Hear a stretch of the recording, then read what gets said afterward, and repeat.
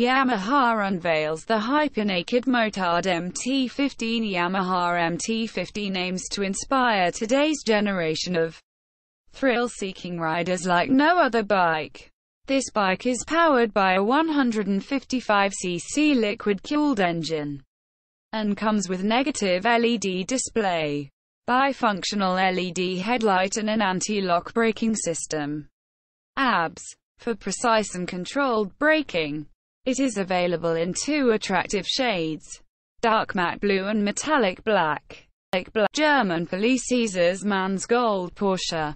Says it could blind others. A 31-year-old man's Porsche Panamera covered in a reflective gold foil finish was seized by the German police over concerns that it could blind other drivers. The man was first ordered to remove the foil and re-register his vehicle, but his vehicle was seized after he failed to comply. The police then took his keys, papers, and license plate.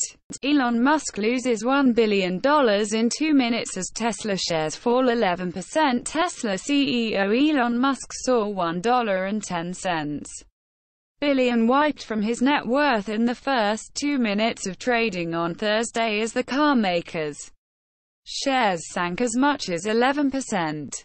The fall cut his net worth to $22.3 billion. According to Bloomberg, Tesla reported deliveries of 63,000 vehicles in the March quarter, down from 90,966 in the previous 3 months. Elon Musk pushed ex-employee. Told him, "I will nuke you." Reports Tesla CEO Elon Musk pushed an ex-employee who returned to the office to say goodbye to his colleagues last September and told him to get the F*** out. According to reports, the billionaire reportedly confronted him again outside, warning the employee that if he harmed Tesla, "I will nuke you." Tesla board said, thorough review found no physical altercation. Judge orders SEC Musk to meet for at least an hour over one tweet. A U.S. judge has ordered Tesla CEO Elon Musk and the U.S.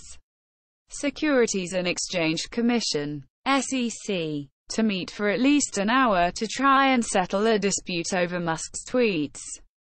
The SEC has alleged that the billionaire violated a court-approved settlement by posting a tweet about Tesla's vehicle production without first seeking approval from the automaker's lawyers.